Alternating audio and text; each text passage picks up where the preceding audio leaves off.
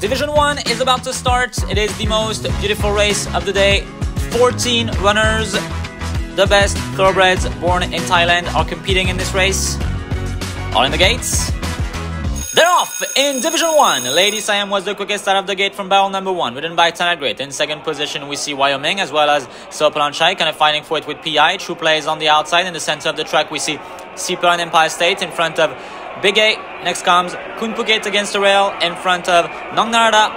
Next is Win the Day in front of Richie Sandy. Kyo Song Sang is roughly at the back. The back of the field is currently for number 13, Mocha. Into the final turn now. It is Lady Siam and Tanagret who have the lead in front of Archawin on board True Play. Next comes Archawin on board Sopalanchai in front of Seeper. KHUN PHOOKIT is having a nice effort against the rail in front of Empire State. Nong Narada comes next.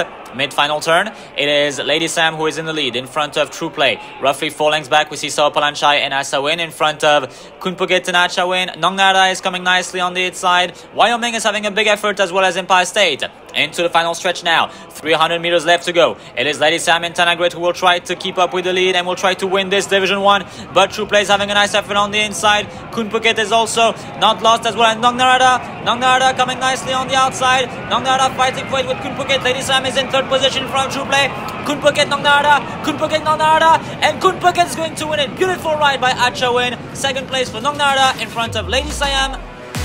And what an astonishing ride from Archawin, who definitely wasn't the favorite, but is definitely the best today on board KHUN PHOOKIT.